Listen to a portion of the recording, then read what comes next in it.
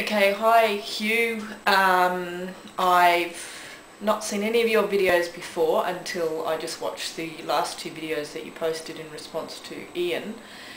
And the reason that I'm posting this response to you rather than to Ian is because I think you've got a lot more common sense about this issue, and really Ian just doesn't get it. The whole thing that's going on with Ian at the moment, I have a big concern firstly about the fact that he is an actor. Now, I'm not for a second am I implying that just because someone's an actor that, you know, everything that they do is an act.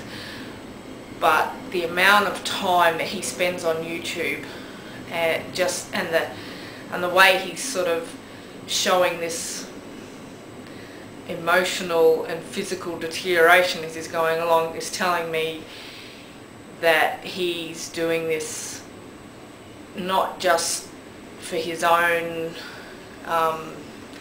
need to express himself, but I do feel he has other motives, and for that reason I think that people need to take a lot of what he says with a grain of salt. I do think that his whole motivation for being on YouTube is to get an acting career out of it, and so for that reason I try not to get too involved in his videos. I actually stopped watching them quite a long time ago, but occasionally I'll just glimpse in and catch a few things that he says.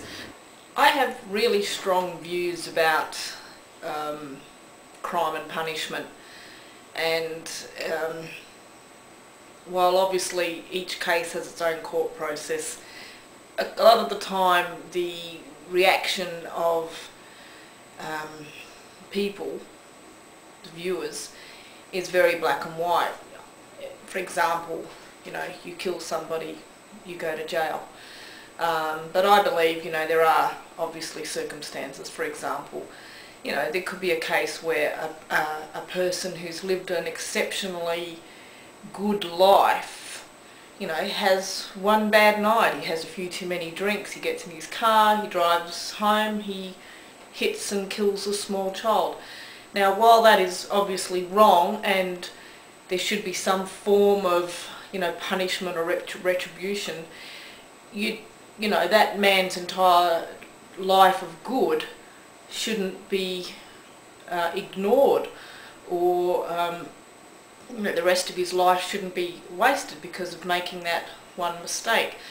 The only way I can really relate it is when I see incidences that involve animals who obviously don't kill for the same motivation that humans do.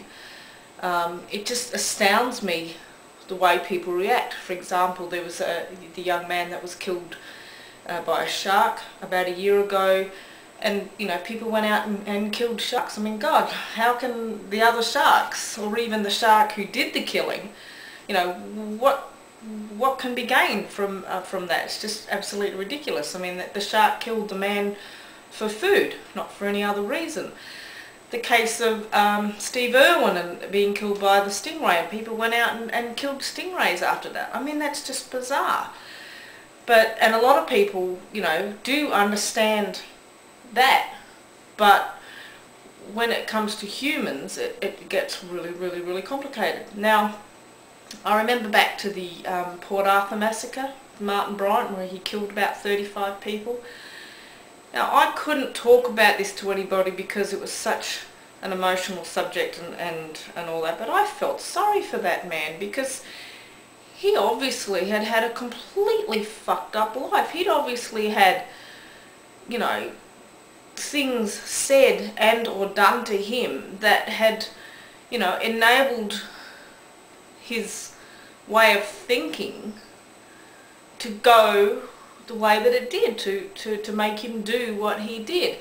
And while 35 lives were lost, and there has to be consequences for that, and whether he could have been rehabilitated, I don't know, and whether he should ever be allowed back into the real world, I don't know whether that should happen either. But why isn't what happened beforehand ever an issue? I mean, Michael Jackson, you know, when he got into all that child molestation trouble, the first thought that entered my head was, well, his father beat him, his father did terrible things to that child, and yet he never was punished for what he did. But, you know, Michael Jackson was going to be punished for possibly reacting to having had an unusual, unhealthy childhood. I don't think the law will ever go that way, because, you know, people would abuse the system. I mean, God, I've got 3 young adult sons, and, you know, and I raised them to the best of my ability, and if any of them committed a terrible crime, I certainly wouldn't want to get the blame for it. And, you know, even if they committed a crime that might have been inspired by some form of negativity in their way of thinking because of something that I, you know, did as a parent, while even unaware of it. I mean, I wouldn't want to have to wear that either, and what parent would? I mean, once your children are adults, then, you know, they're obviously responsible for themselves. But, you know, it's such a fine line, and I think what Ian was trying to say was, you know, not the difference between right and wrong, but the difference between good and bad. Now, you know, the bottom line is, you know, there are 3 types of people in this world who commit, you know, sexual crimes or murder, you know, the really serious crimes. Now, the first type are the type that have had something bad or wrong done to them, and as a result of that, they're either seeking revenge, or they're not able to think clearly about, you know, what's right and wrong. They simply don't understand the difference between what is right and wrong, and, you know, because they weren't shown what was right and wrong. The second type is the type who really does it just for the thrill of it.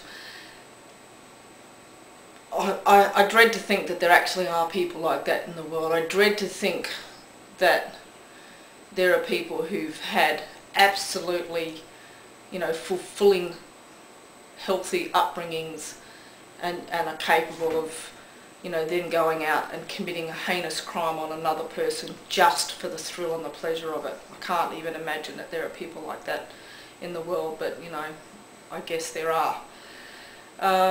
And then, of course, there are people who are just mentally ill, people who are born with, you know, things not quite right, and you know, how do we deal with those people? That's, you know, it's such a sensitive subject. But I do believe in forgiveness in a lot of the cases. For example, you said to Ian, would you forgive the man who murdered your sister, or something like that?